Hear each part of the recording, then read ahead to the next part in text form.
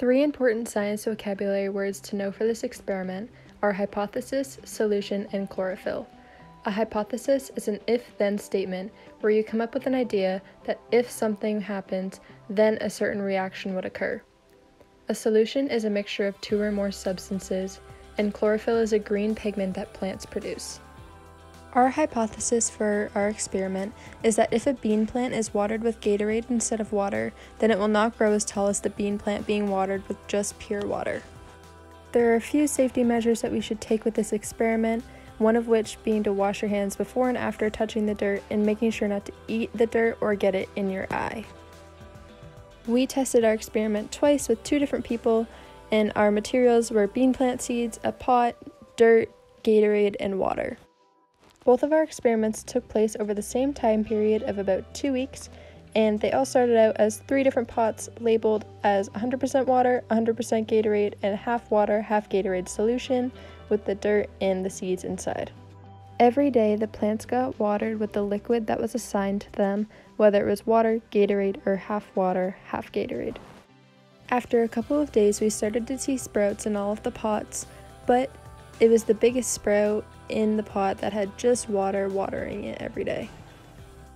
Our setup and plan of action didn't change from day to day while we were growing the plants, and we tried to make sure that the plants stayed in the same amount of sun during both experiments and had the same room temperature and amount of water each day.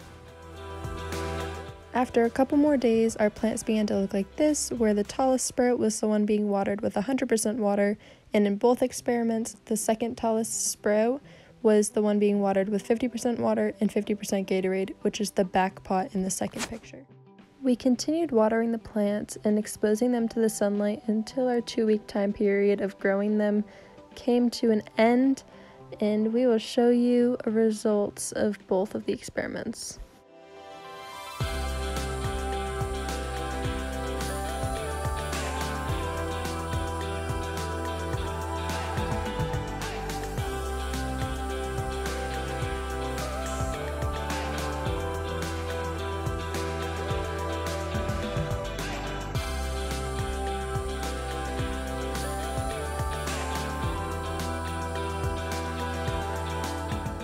After completing the experiment, we came to 2 major conclusions.